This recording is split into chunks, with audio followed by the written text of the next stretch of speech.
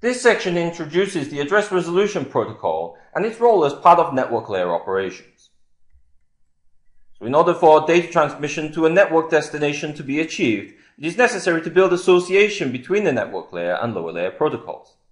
The means by which the address resolution protocol is used to build this association and prevent the unnecessary generation of additional broadcast traffic in the network should be clearly understood. So upon completion of this section, it is generally expected that trainees will be able to explain how the MAC address is resolved using ARP and explain the function of the ARP cache table. The Address Resolution Protocol, or ARP, is another protocol that, like ICMP, has a close relationship to IP. While IP provides the logical path between a source and destination, which may or may not exist within the same network segment, the actual transmission of data relies greatly on the lower layer protocols, such as Ethernet, in order to support the physical transmission. The problem faced during encapsulation is that IP is but one of many protocols that can be used over Ethernet, and therefore Ethernet requires a standardized means of communication over the physical Ethernet medium, which is achieved through MAC addressing. IP is capable of defining the IP destination, but to actually reach that destination, Ethernet must provide the next hop as a physical destination address on the local segment in the form of the destination MAC address. We can use the shown example to demonstrate this issue.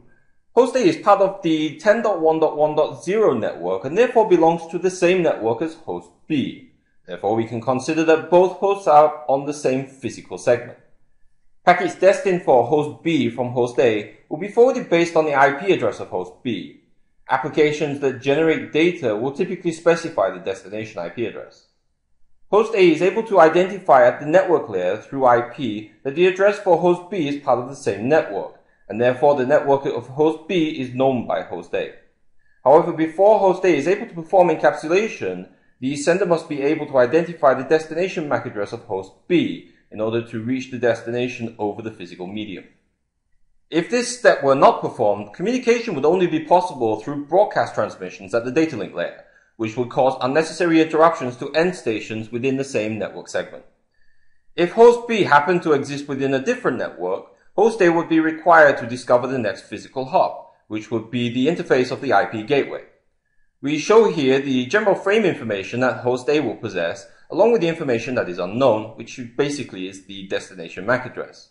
It should be noted, however, that the encapsulation will not be performed until this information is acquired by the sender on the physical segment, which is basically where the address resolution protocol comes in. As part of the TCP/IP protocol suite, ARP is considered to be a network layer protocol with a primary objective of allowing the logical path defined by IP to have association with a physical path over the local segment, meaning that the operation of ARP has a strong reliance on Ethernet.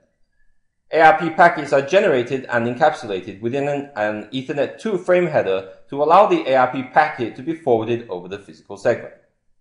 We demonstrate here the format of the ARP header and the various fields that are required in support of the address resolution process, which refers to the association of a destination MAC address with a given IP destination. The hardware type refers to Ethernet as the physical network standard and the protocol type being IP. The hardware length and protocol length defines the address lengths in bytes for both the Ethernet MAC address and the IP address respectively. The operation code plays an important role in determining whether an ARP packet is being sent as a request or being returned as a reply. This will also determine how the receiving end station reacts to the ARP packet. If the packet being received is a request, it means that the receiver is expected to generate a reply packet. If the received packet is a reply packet, the packet will be processed and discarded. The operation code is a 16-bit field that is capable of supporting up to 65,536 different operation codes. However, the vast majority of these operation codes are either reserved or unused. In this instance, however, only 2 operation codes for ARP requests and ARP replies are required to be understood. The protocol address refers to the IP addresses from the perspective of the sender, whilst the hardware addresses refer to the MAC addresses. Since the sender is unaware of the destination MAC address to which to forward data currently, the destination hardware address field is not populated with a valid MAC address initially. Since there is no IP header, the range of ARP packet transmissions is restricted to the boundaries of the local network, and such is unable to traverse IP gateways. We represent here a typical scenario in which ARP is required. The example involves 3 hosts in the form of host A, B, and C. We can understand that all 3 hosts are part of the same network, and each has a unique MAC address. The basic scenario involves host A wishing to successfully transmit data to the destination of host C. Host A is generally aware of the IP address of the end station to which it wishes to forward the data, which in this case is the IP address of host C or 10.0.0.3. However, before data can be forwarded to the intended destination, the physical path must be known. We should consider in this scenario that this represents the first time that host A is attempting to transmit data to host C. The first stage of any ARP process is to determine whether the ARP process is actually necessary at all. Any device that operates at the network layer will contain what is known as an ARP cache table that is used to record the IP address and the MAC address to which it is resolved. The end station must determine whether such an association currently exists and has been recorded in the ARP cache table.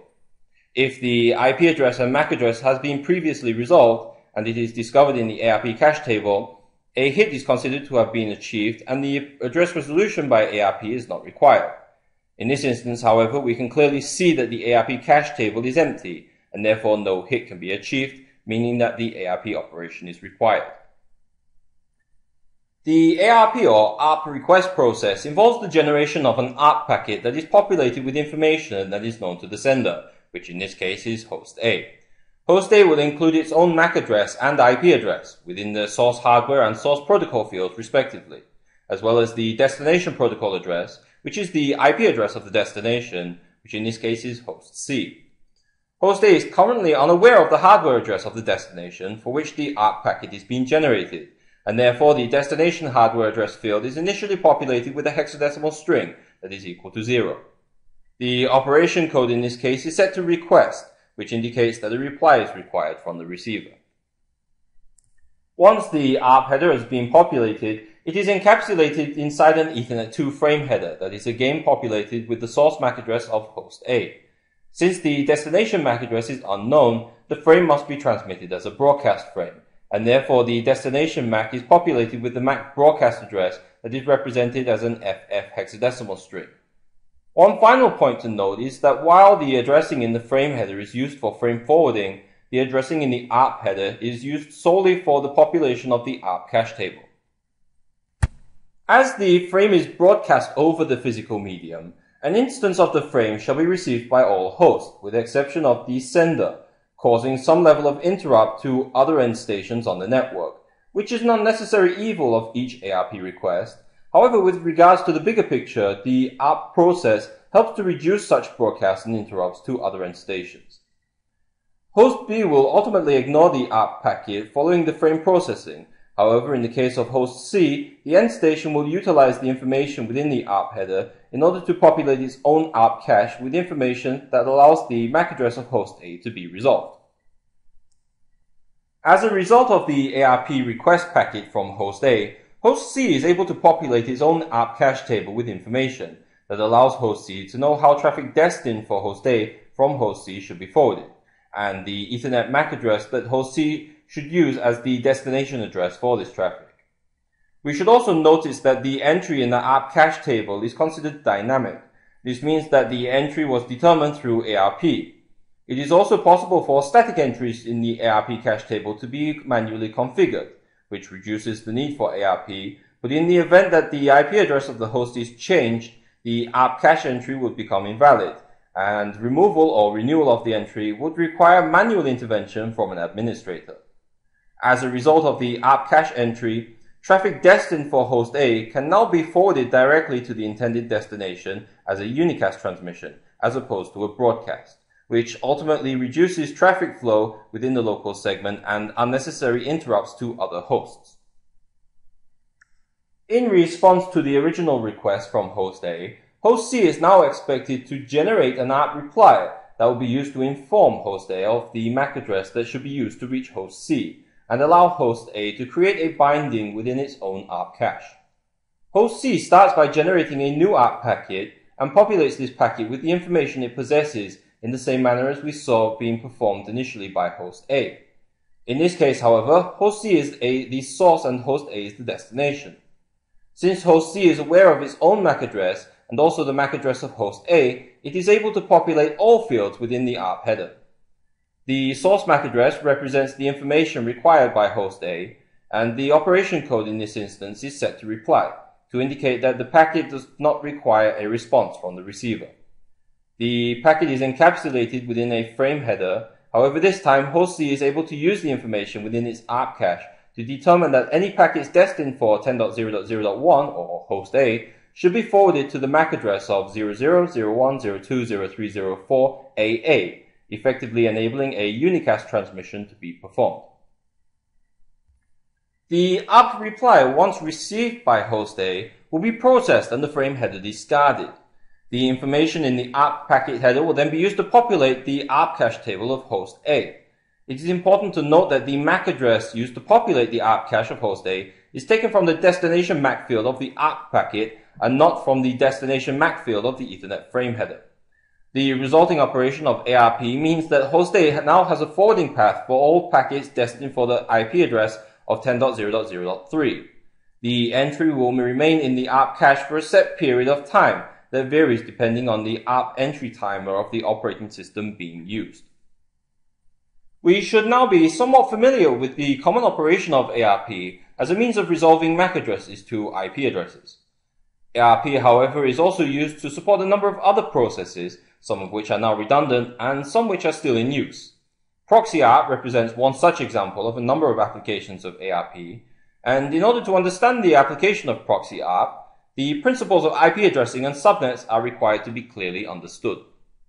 We should start off by realizing that host A and host B are technically part of the same logical network, since the addresses of 10.1.0.1/8 and 10.2.0.1/8 are considered part of the same 10.0.0.0/8 network.